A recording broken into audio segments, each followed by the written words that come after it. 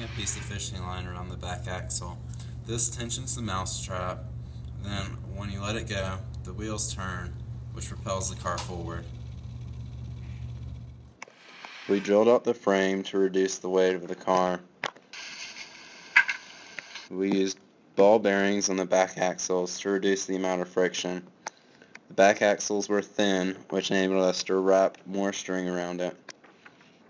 We used CDs for the wheels because they are light yet aerodynamic.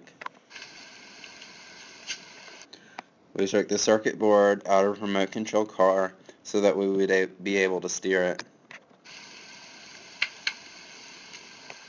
We pre-tensioned the mousetrap using little pieces of wood and added more tensioning using rubber bands. We used steering trim to get it going straight so that less steering was needed.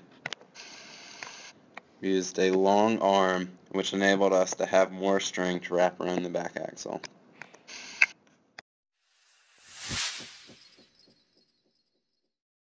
Since our car went so far, we had to use 2 meter tapes. The first one is 30 meters long, and the second one starts at the end of the 30 meters. So the final distance is the two added together.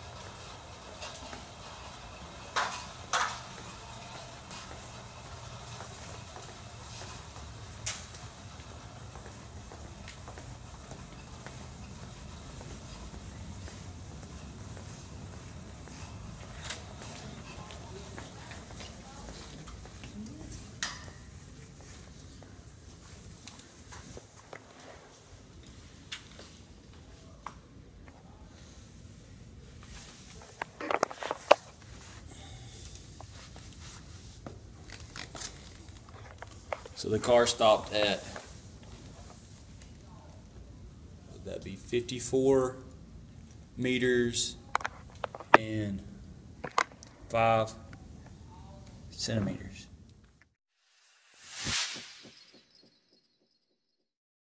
To ensure that our mousetrap car would travel the greatest distance, we revised the back wheel wobble. Now they go straight. We put a steering mechanism on it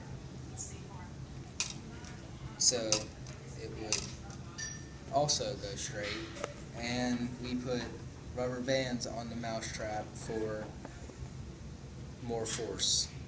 The long body of the car worked well because it allowed us to use a long arm and to wrap more string around the back axle.